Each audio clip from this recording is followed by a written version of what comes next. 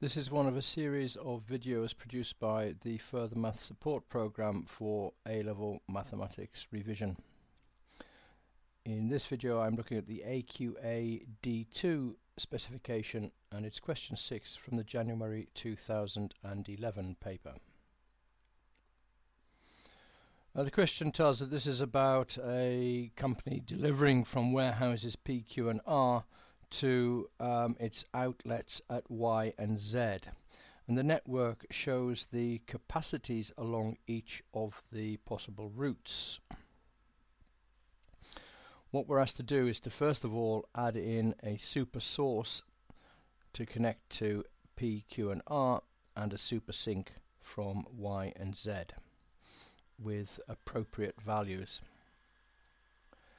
Once we've done that, we should then look at the maximum flow along two particular routes, SPUYT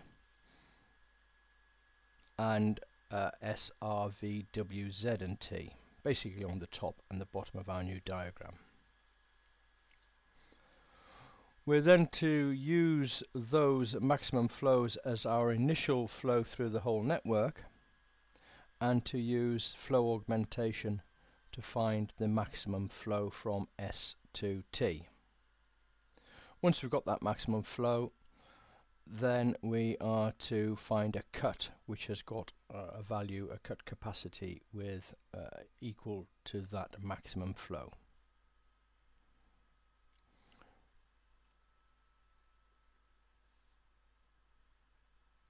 So in the first part of the question then, we're asked to put in a super source S and a super sink.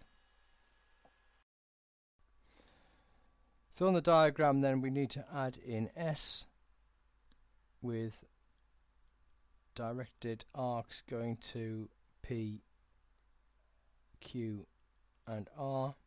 The size of those are going to be sufficient to allow the flow in the following pipe, so following road rather, from so P to U is 12, therefore SP has to be 12, or at least 12, it could be larger. S to Q needs to be 10, and S to R needs to be a total of 8 plus 9, giving you 17. And similarly at the other end, the super sink T needs to be added in. Y to T, we've got a total of 8 plus 10 is 18. And from Z to T, a total of 7 plus 10 is 17. So that's the super sink and the super source added in. Literally just 2 marks there for each of those, so B1 and B1 mark for getting each end of that correct. The maximum flow along each of those routes that's asked for SPUYT, which is along the top. So we're looking for the smallest number on there, and we can see that that's given by that UY there, which is 10. So the maximum flow along there is 10. And if we look at the route from SRV, so SR17, then from R to V is 8, and then to W 9, Z 10 and T 17. So the smallest of those is the 8, which is there, so that gives us the maximum flow along there. And again, 2 marks for that B1 and B1.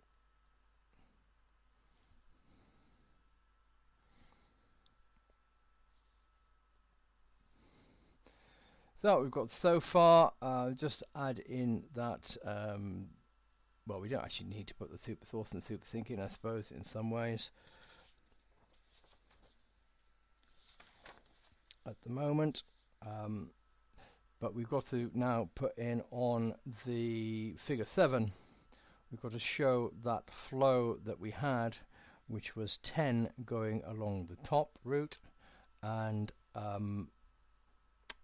8 along the bottom, and we need to show those with a labeling procedure. Now remember, the labeling procedure, we're looking at the possible changes, so I better put in the S from here. I suppose this was 12, So if we've got 12 there, then we're putting along a flow of 10. We could possibly add in another 2, so the forward facing arrow here would be 2, but it could be reduced by 10. And likewise along the top here, so again this one is going to be a possible increase of 2, decrease of 10, and then from U to Y we can't increase anymore. It's actually saturated. That's the constriction on that particular path, wasn't it? So, but it could be reduced by 10. Then from Y to T, here was a total of 18. So we have the possibility of increasing that by 8 or reducing it by 10. So that's that one route in there. The other route, which has got 8 on it, from S to R, was 17, and so we've got the possibility of increasing that by 9 or reducing it by the 8 that's in there. From R to V, this is the one where the constriction is, so that's 0 and 8. V to W could be increased by 1 and the reduction by 8 obviously. W to Z is 10, so we've got the possibility of increasing that by 2 or reducing it by the 8. And finally from Z to T, that is 17 there, so we have the possibility there of increasing it by 9 from the 8 or reducing it by 8. All of the others at the moment have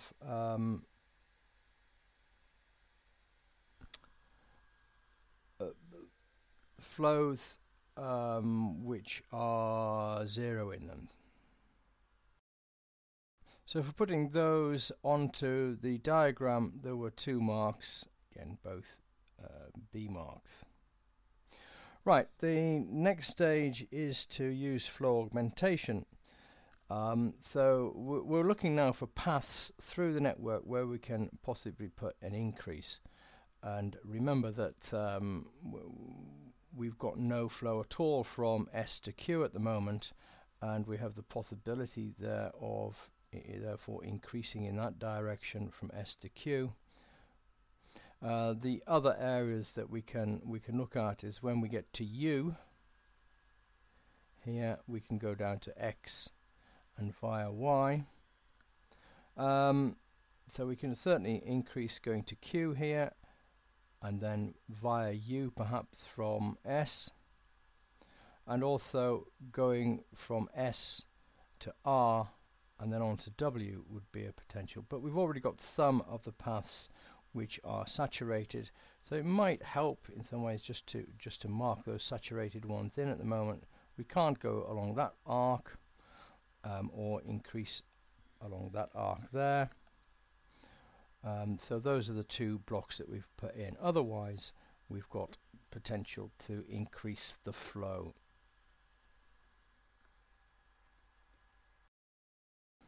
Well, there are a variety of different things we could do here. But let's start with this one from S to P along the top. So if we go from S to P and then from P to U, then we've got to go with 2 units, obviously, because that's at that stage anyway.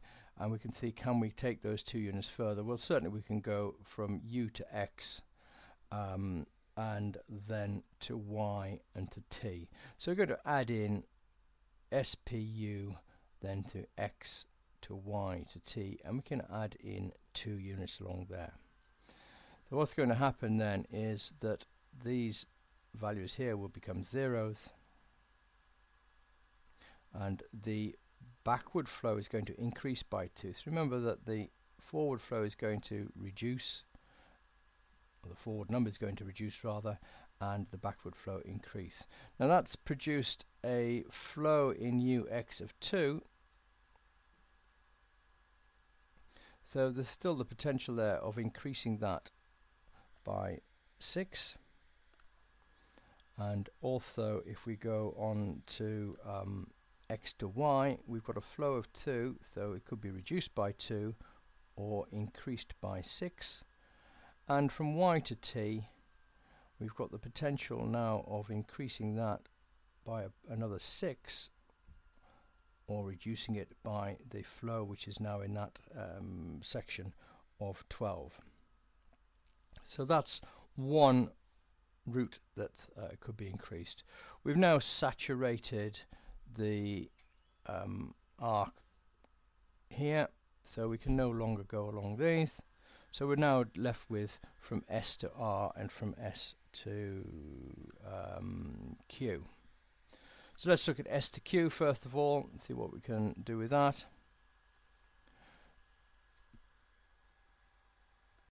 Tracing through the diagram at the top here, S to Q is 10, Q to V 10. We could then go to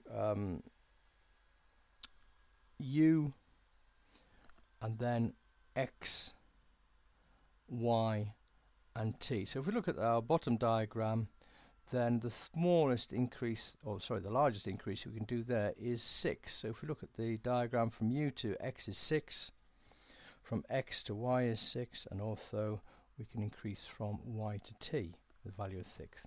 So we're going to go S, Q, V, and then U, X, Y, T with a value of 6.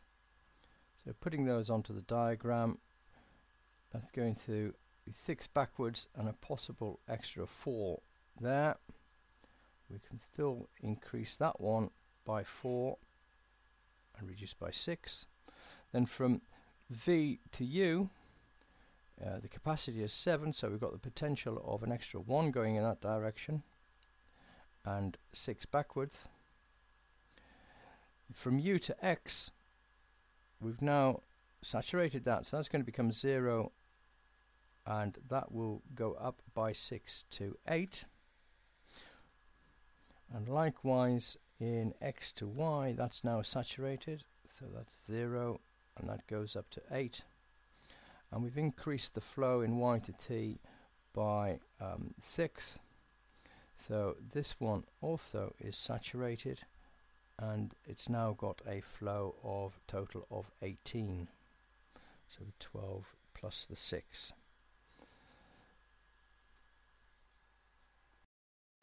And once again, just showing the saturated ones, then now we can see that we can't change from U to X, or from X to Y, from Y to T. So if we come down there, we're really now left with going from S to Q to V and coming via W. We can increase that by 1. But let's first of all look at going from S to R, which is an alternative. So I'm going to look at S to R this time and see what we can do from there. So from S to R, we can't go then to V, but we can go to W. So let's investigate that. S to R, we've got a potential increase of 9. Then from R to W, it's got a capacity of 9, so we could keep increasing by 9. We could then go, the largest one from W to X is 5, and then from X to Z we could also increase by 5, and from Z to T. So 5 is possible if we go S, R, then from R to W, and then X, Z, T, and that is 5. So increasing things by 5, remember the backward one is going to increase, that's 13, forward decreases, so we now get 13 and 4. In here it's the backward one, the flow which we've just added in is 5, it's got a capacity of 9, so we could possibly increase by 4. In W to X, we've used up the full capacity, so it could be reduced by 5, but it's now saturated, so that's 0. From X to Z, the capacity is 7 with a flow of 2, so flow of 5, so therefore we could increase by 2 or reduce by 5. And finally from Z to T we've increased the flow by 5, so that becomes 13, and the potential increase is now 4. And again we've produced one more saturated route. So just marking that in, there it is, from W to X.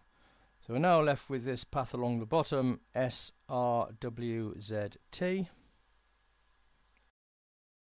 And if we go from SRWZT, we can see that the smallest potential increase there is 2, which is in W to Z. So we can change that by 2. So doing that, the 13 flow now increases to 15.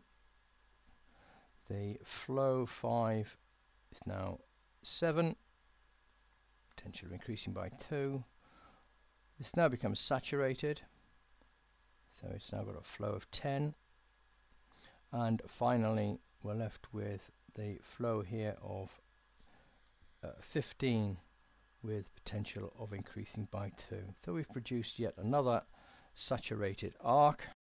Marking that on our diagram.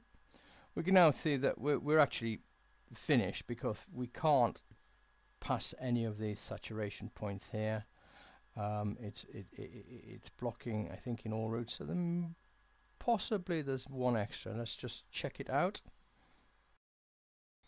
Now just looking again, if we go from S to R, we could go from R to W, and then there was the possibility perhaps of going from W to V and then from V to U, but then we're saturated from U to X. So really all routes are now barred. So we've completed the task.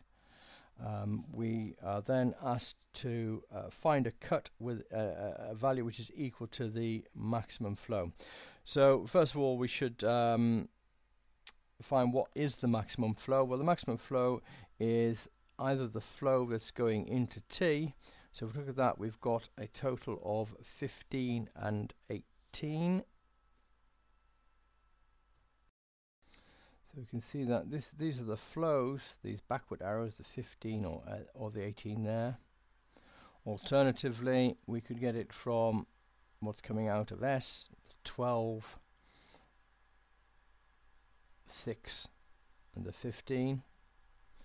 Or of course the other way of doing it would be simply to add up the flows that we had, the 10 and the 8 that we started with, and then the numbers that we've augmented, and all of those give us a value of 33.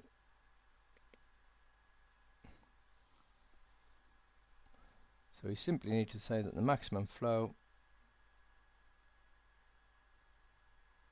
is equal to 33, and we're asked to find a cut which has got a same value as that. Now to get the cut, you've got to look at this top diagram, the first one with the capacities on it. So we're looking at a cut which is equal to 33, but having marked in our saturated routes, then that helps. So we can look at the saturated paths that we've got and find a cut, because the maximum flow will go through saturated pipes, and the min cut will be along those. And so looking at the diagram, you can see that from U to Y, U to X, WX and WZ gives us a way of putting in a cut. Comes down here, comes round.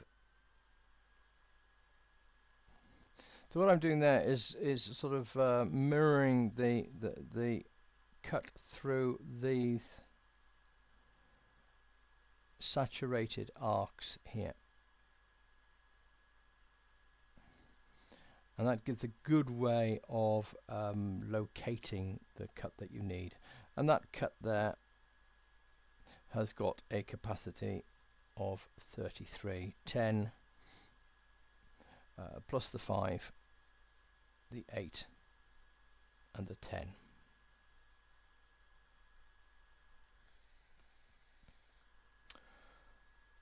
Okay, there we are. The question finished. The marking there, quite complex, a little bit of marking came up.